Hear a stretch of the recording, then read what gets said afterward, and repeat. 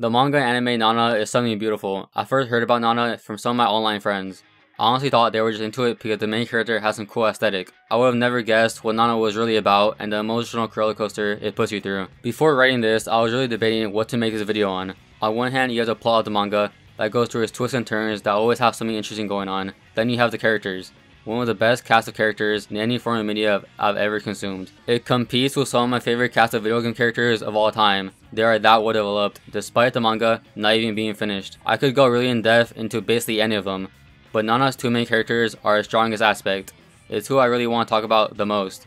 Nana Komatsu, or Hachi, which is how I would be referring to her in this video, and Nana Osaki are two masterclasses in character creation. Hachi is a caring girl who seeks to move to Tokyo to leave her love life behind her and start anew. Nana is a glamorous singer who moves to Tokyo and hopes to make it big in the world of rock and roll with her band Blast. They meet each other on the train ride to Tokyo and become close friends despite their different personalities. They each go through a whirlwind of ups and downs while trying to make it in their own world in Tokyo. There are also many other characters though. There's Yasu, a friend and bandmate of Nana who is like a big brother to her. Nobu, Nana's only friend in high school and shares a love for punk music, who also has a sweet side to him, and a guitarist for Blast. Shin, the bassist for Blast, who has a dark past but is a lovable teenager. Ren, Nana's boyfriend who was in Blast but left the band to go to Tokyo and join a band called Trap Nest before Nana left to Tokyo. Takumi, the leader of Trap Nest. Reira, the singer for Trap Nest. Naoki, the drummer for Trap Nest. Then there is Hachi's friends. Junko, who gives Hachi advice and is like a second mother to Hachi. Then Shoji, Hachi's first serious boyfriend. Nana has many amazing characters, but I sadly can only focus on two. Nana and Hachi, the two main characters. They are both great characters, but also have their own flaws. They are human. Every single one of their actions makes sense in one way or another. I never really questioned why one of them is doing this or that. I might have hated it, but I could see why. Even if it hurts to watch them do something. Since they are so human-like, it hurts to see them go through hardships. I feel many people that will read or watch this series will misunderstand Nana and Hachi in many different scenarios. If they don't understand the reasons for their actions, maybe even come to downright hate both of them. Especially Hachi, which a lot of people came to dislike. When Hachi chooses Takumi over Nobu, that's when many people will start disliking Hachi. I can't blame them. Takumi is a huge jerk and deserves the hate he gets from fans. But I can't bring myself to hate Hachi for choosing Takumi over Nobu, especially because of the events that led up to her choosing Takumi. Even before Hachi moved to Tokyo, we see a bit of how Hachi is. We see one of Hachi's relationship with an older man that is already married. Hachi doesn't even know his name, but hooks up with him numerous times. She even knew the guy was already married. Hachi honestly didn't care that she was making this guy cheat on his wife, as long as she was getting his attention. They weren't in a full-on relationship, but Hachi was content with that. As Hachi was very attached to him, even after she had agreed to not see him again, she gets drunk one time and remembers her time with him and starts crying. I think Hachi believes she loved him as it was her first relationship in high school, but that is hard to believe as it wasn't a very healthy relationship. Hachi felt guilty after it and it followed her for a while, really all the way till she chooses Takumi. But before she moves to Tokyo, she gets into her first serious relationship with Shoji. Shoji eventually comes to Tokyo though. Since Hachi can't move to Tokyo yet, she has to stay in her hometown. At first, Shoji seems really loyal in their long-distance relationship. Eventually, when Hachi moves to Tokyo, she intends on trying to make it on her own, but deep down, she intends to just live with Shoji, as I think she believes Shoji will want that as well. Hachi deep down though dreams of just being a housewife and a mother in Tokyo. On the train ride to Tokyo, Hachi meets Nana, a divergence in Hachi's goal to be with Shoji, but I'll get to it later. When Hachi arrives in Tokyo, she starts staying with Shoji for a while until she starts finding her too needy. This forces Hachi to find an apartment of her own, and she starts working. Hachi wants to start being independent from this point. Hachi also ends up being roommates with Nana, the girl she meets on the train. This is when I really think Hachi is the happiest. She has a stable job as a secretary, an apartment she is paying for herself, with a roommate she is starting to get really close with. This is what I would consider the good days for Hachi and Nana. They are both independent and are hopeful for the future. Also, the volumes I enjoyed reading the most, as the two girls really had no worries, just dreams for the future. But soon enough, Shoji ends up cheating on Hachi with a girl named Sachiko. Of course, hurting Hachi to no end, as Shoji really hurt Hachi an overwhelming amount that lingers with her throughout the whole series. Shoji showed Hachi that he never really loved her. He proved it a lot in different ways. First, Shoji does not want her to live with him. I don't blame him for this one, but I can see how it could affect Hachi. Then when Shoji told Hachi that any guy could hook up with a girl and have no feelings for her whatsoever, This is something they just don't say. Shoji says that any guy could feel this way, but it just says more about him than anyone else. Clearly affected Hachi in a huge way. Then finally, of course, Shoji cheated on her. The last straw for Hachi. Hachi never really was able to fully recover from this heartbreak.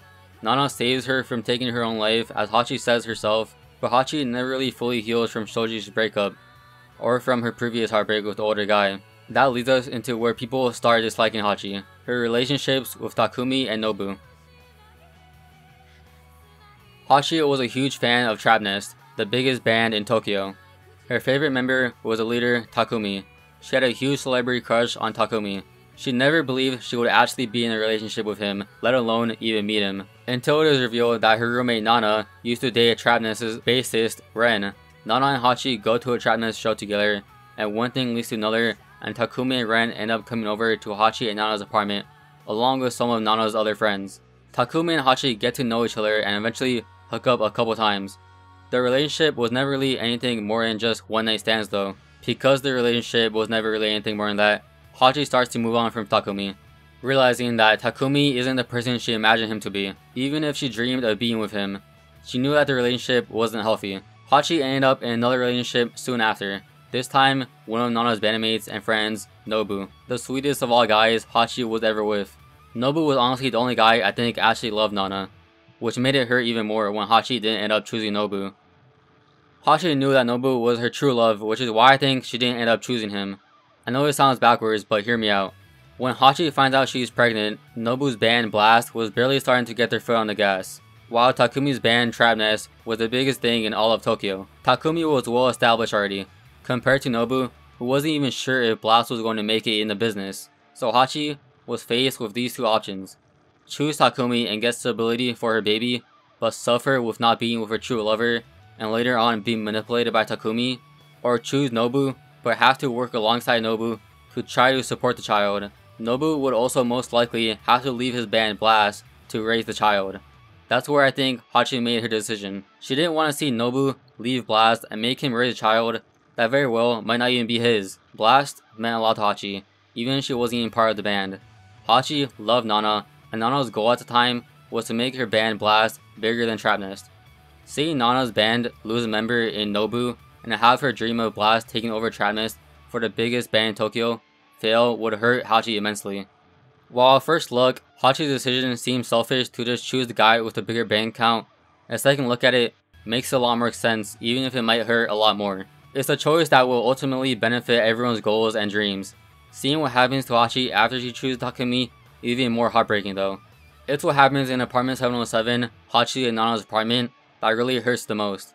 After Hachi chooses to be with Takumi, they ultimately decide to get married. They announce this to Nana at apartment 707. Hachi doesn't seem to be her usual self while they are talking, as Hachi isn't talking at all. Hachi here isn't talking to her because she knows she will hurt Nana no matter what she says. Hachi is doing what she thinks is best for not just herself and her baby, but for everyone including Nana. She doesn't want to put the burden onto her bandmate Nobu of having a baby. Takumi is doing all the talking. He tells Nana that Hachi and him are going to get married and Hachi is moving out of apartment 707. This is extremely out of character for Hachi in the eyes of Nana. Up to this point, Hachi to Nana has always been an independent woman that strives to support herself. Hachi's actions at this moment don't make any sense to Nana. It feels as if Hachi is being controlled by Takumi, and worse, being taken away from Nana as Hachi is moving from apartment 707. What happens next though pushes Nana over the edge. Hachi and Takumi go to her room and it's hard to say what happens next, so I'll just show you. Takumi, I thought you had to get going to the studio. I've got plenty of time. But it might not be good for the baby. Don't worry, it'll be fine. Nana will hear us. Don't worry, just keep your voice down and she won't notice. But she's already so mad at me. Yeah? Well, don't you realize how mad I've been? I can't stand to think that another guy was inside you. You don't need to worry about anything. Just focus on making me happy. That bed we bought at Mizukoshi's store was old, and the springs always squeak. It's driving me crazy. You're way more important than any boyfriend, Nana. Liar. I think I'm head over heels in love with Nobu! Traitor. That means you'll need to look for a new roommate. Why the hell couldn't you tell me yourself? As Nana hears them, it infuriates her. How could Hachi choose Takumi over Nobu, who is someone that truly loves her? How could she not stand up for herself? Why is Hachi being so different? Why is everything being taken away from her? Nana smashes their 2 strawberry glasses, signifying their strong relationship being torn apart. This for me is easily the most heart-wrenching part in the whole series. It's really the turning point too. After this, it's hard reading the rest of the manga. Throughout the rest of the series, I was constantly wanting Nana and Hachi to be together once more. Nana breaking the strawberry glasses was very significant in Nana's life. Hachi was yet another person she had lost, and another step closer in her being lonely once again. She wanted Hachi to choose Nobu just so she can keep seeing Hachi, even if it meant that Nobu would have to work to support their child. She didn't care if it was a selfish reason, she desperately wanted to be close to Hachi. But how did Nana get here? Why does she care for Hachi so much, and why is she so afraid of being alone? Nana in the beginning of the book is portrayed as an extremely strong person. While Nana is a strong person, she isn't without her weaknesses and insecurities, as most of us are probably similar. She is definitely the most relatable character, even if she appears to be a glamorous rock star that doesn't need anyone but herself. But deep down, Nana hopes to keep everyone around her extremely close. Nana has struggled with loneliness her entire life. She was abandoned by her mother as a small child, and was raised by her grandmother, who also wasn't very close to Nana, who later passed away. So she tries to keep all her friends in a small circle around her. Nana's band, Blast, started out in her hometown with her friends Yasu, Nobu, and her boyfriend Ren. Nana and Ren lived together in a cramped apartment. It was really the first time Nana had someone she could rely on and talk to about anything. She had a great band and a small but loyal fanbase. Until Ren got scouted for an upcoming band at the time, Trap Nest. Ren left for Tokyo to join Trap Nest. Nana could have very well left with Ren, but she chose to stay until she had enough of her own money to move to Tokyo. She also didn't want to leave Nobu and Yasu behind as well. Nana was confident that she could make it without Ren. She exclaimed to Nobu that she doesn't want to live with Ren and just rely on him in Tokyo. Even if she was a singer for Ren in Tokyo, Ren would just become bigger than her, overshadowing Nana, and Nana would just end up as a housewife. Nana seemed strong and capable of being on her own, but not without struggles. She was very well capable of living on her own, but with the pain of being lonely. She felt like throwing up every day she was alone. This was Nana's biggest weakness. She can't bear being lonely. Not only can she not bear being lonely, she wants people to herself. Later on, Nana does end up moving to Tokyo to try to pursue a career in the music business.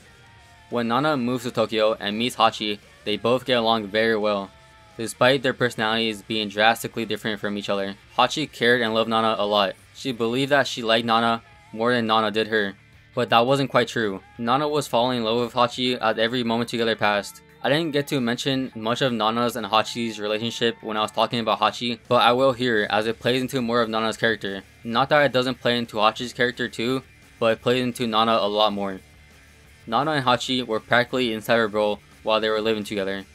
Just the way they talk to each other, you can tell the close bond they have with each other. They support each other to no end, even if they don't agree with each other's actions. Their relationship is easily the strongest aspect of the entire series. You are constantly wanting them to be together. Throughout the series, I just wanted them to drop everything and just settle down in apartment 707 together for the rest of their lives. They share common interest in fashion, music, and partying, which they bond over. Just the way they express their love for each other, it all feels so magical but real. It's really hard to explain, but I hope I'm doing it justice. It's something you just have to read for yourself, as the dialogue is so real and meaningful, and if you read the book, you know what I mean. They are inseparable, until they seek to achieve their dreams.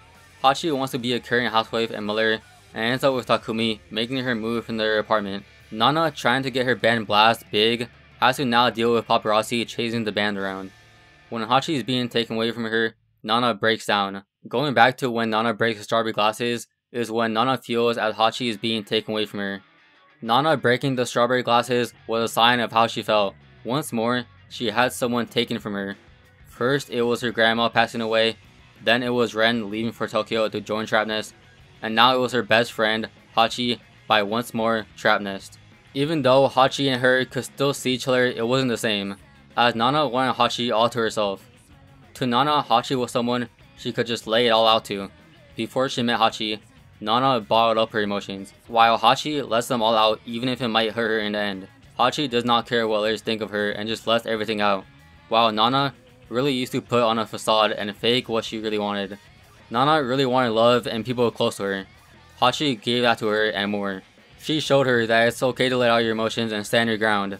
Nana tries desperately to get Hachi back, even if it means making her friend Nobu get back with Hachi despite Hachi already being married to Takumi, and Nobu being in another relationship. Whichever way to get Hachi back, even if it's selfish. Which is a character flaw Nana has. She is selfish. She wants everyone to herself, since she had a rough past filled with abandonment, and she can't help see another of her close friends abandon her.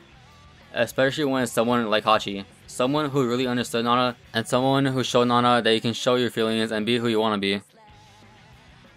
I hope you guys enjoyed this, as I very much enjoyed making it. Before I end it though, I want to finish this video with some final thoughts and lessons from Nana. First is that yeah, your dreams can come true, but there will always be a sacrifice. Hachi had to sacrifice not being with her true love, Nobu, in exchange for stability for herself and her child. In the end, Nana had to sacrifice her relationships if she really wanted to make it in the music business. She had to learn to deal with her emotions while being alone. It's okay to let out your emotions. Nana seemed really strong before she met Hachi, but deep down, she was keeping a lot of her emotions locked up. When she met Hachi, Hachi really showed her that letting out your emotions is being strong. Facing them head on and learning to deal with them is being a strong person. It's okay to be alone. We all have to be content with being alone here or there. Not all of us have people to support us for all of our lives. That's why we need to learn to support ourselves while we are alone. It's great to have friends and family to support you, but it might not always be there. The journey is what really matters. While Nana and Hachi were living in apartment 707 together, as the reader, I thought that this was really just the build up to something. They did as well. But as time passed, I realized that apartment 707 and the journey they went through together is what really mattered and taught them and myself many lessons. Sometimes I wished Nana and Hachi never met. Then they would never have had to leave each other. They meet each other, and while trying to achieve their dreams, they are separated. It truly hurts, as they love each other a lot. I just wish they honestly just settled down and raised Hachi's child. That was honestly my dream ending, but you can't have everything you want. And that's the video. Thank you so much for watching all the way to the end, as the majority of people don't. As I said before, I really enjoyed making this video, and I promise in one of my previous videos, I'm going to strive to make my videos as best as possible. But I will only be uploading once a week on Wednesday. Also, leave down in the comments what you think of Nana's characters and how you would analyze them. What I love about looking at stories and characters is that there's no right way to theorize or analyze about them. We all have our own different ways at looking at them and our own opinions. So leave them down in the comments. So I'll leave it at that. Now I'll be on my way to apartment 707.